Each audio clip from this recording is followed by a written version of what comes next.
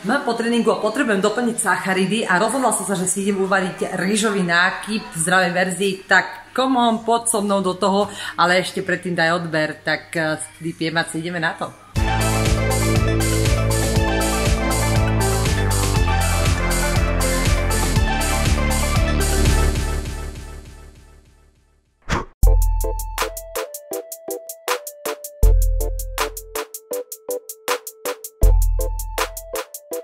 Na svete najlepší broskyňový rýžový nákyp budeme potrebovať 3 broskynky,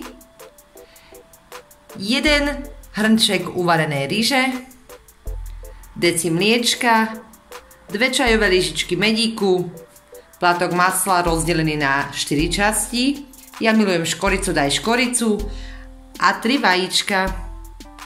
Ako prvé, čo spravíme si z bielok sneh.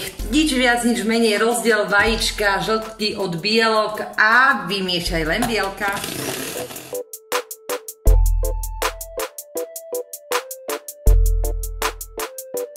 Sneh máme hotový, ideme na ďalšiu časť. Najprv si zapnem však rúru na 180 stupňov. Vidíš ma? Vidíš.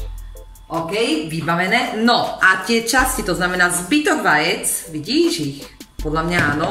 Škoricu, masielko, medíček,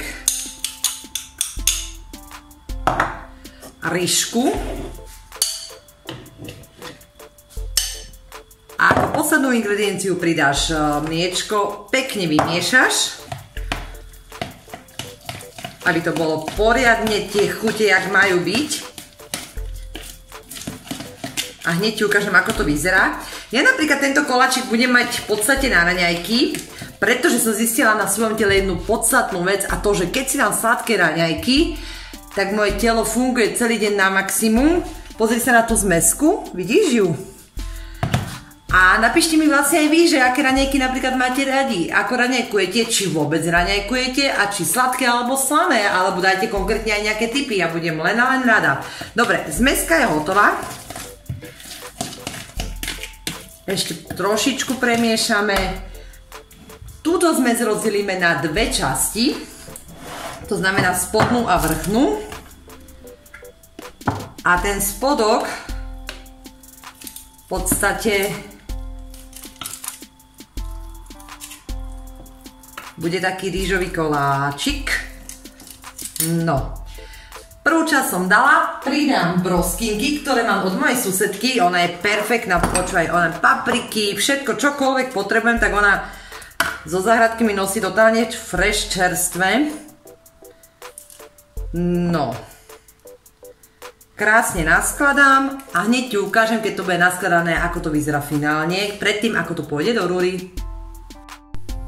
Toto už je záverečná snehová časť, takže pekne to rozprestreme po celom pekáčiku a môžeme dať do rúry.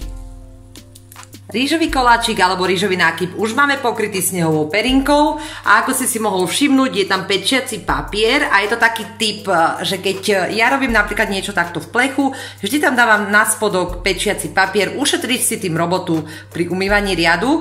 No a šup ho teraz ten rýžový nákyp do trúby alebo respektíve spisovne rúry na 180 stupňov a 30 minút.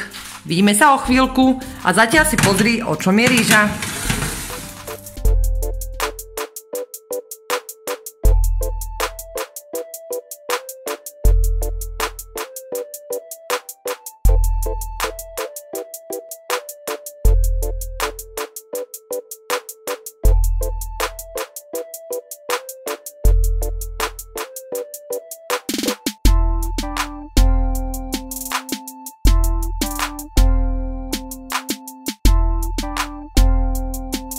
No nebol to rýchly a inšpiratívny recept, ja si myslím, že áno, ovocie si použij, aké potrebuješ, aké máš rád, alebo aké máš zmrazené, pretože toto je tzv. Celoročný recept, alebo celoročka, pretože ho môžeš robiť počas celého roka.